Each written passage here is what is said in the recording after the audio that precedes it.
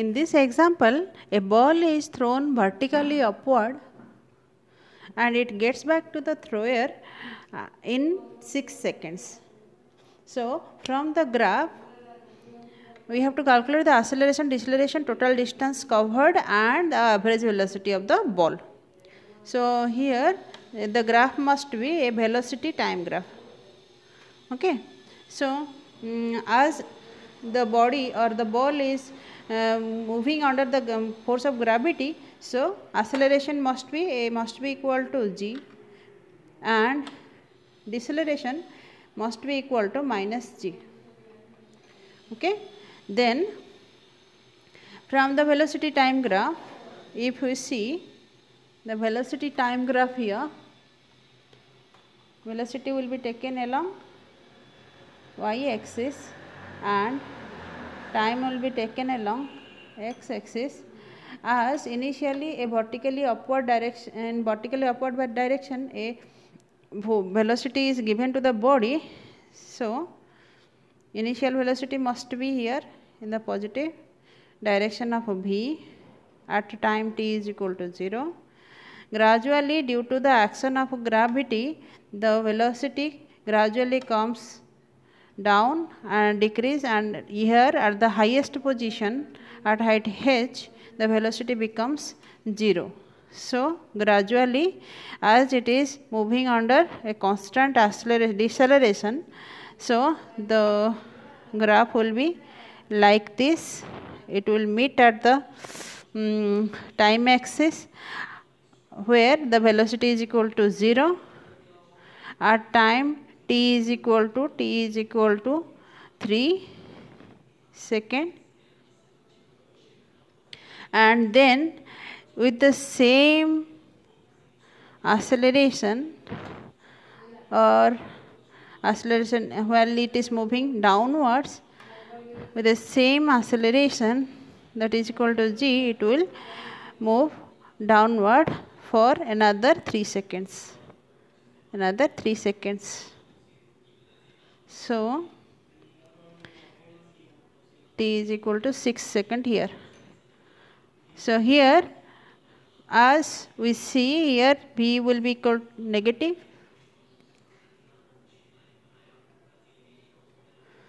So, in this opposite direction of y-axis, v will be negative in nature, and at this highest position, the velocity will go on increasing, however in the opposite direction.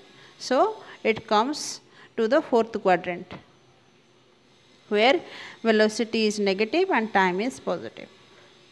Okay. So, the graph is basically like this, and we have to calculate the acceleration. So, here we can calculate the acceleration. Initial velocity is something here, and here as it is moving under force of gravity or free body motion. So, this slope of this line will be equal to g minus g as body is decelerating. Here as the body is accelerating in the opposite direction, the slope will be equal to plus g, and this is the acceleration of the body. And we have to then show what is the distance, total distance covered. Total distance covered, if you understand, if you remember, the total distance covered is equal to the area under this graph. So, now the total distance covered is equal to the area under the graph. Velocity time graph will give the total distance covered. So, total distance covered is equal to what? The area of the triangle.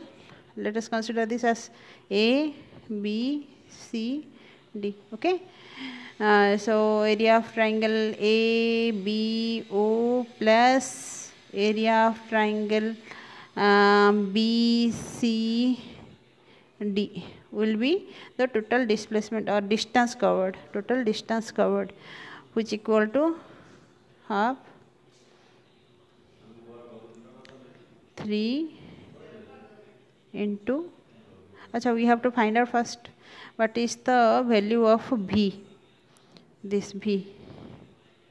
So v is equal to 0, this v. So v will be equal to what? V will be equal to root over 2 gh. H is not given. H is equal to ut plus half it square. Half g t square means half 10 t square means 945 meter, and then v is equal to of 2 gh is equal to 245 into h. H is the height, g 9.10 root.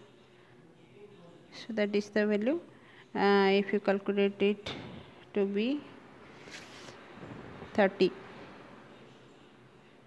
Okay, this is the velocity, initial velocity meter per second. So this value is 30.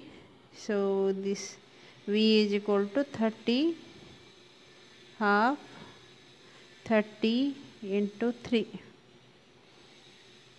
plus same half, this is again 30 here minus 30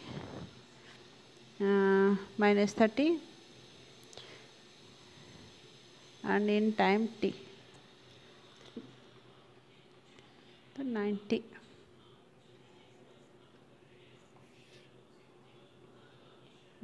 Is the distance meter, is the total distance covered. Height of 60 aise kotha na. Here also we can see that if h is equal to, if the distance covered from this point to this point is equal to your 45, then total distance is 2h is equal to 90 meter. So here this is the value of distance covered by the ball in time 6 seconds calculated from the graph. Then the average velocity. Average velocity here, always the definition of average velocity V average will be equal to displacement, total displacement by total time.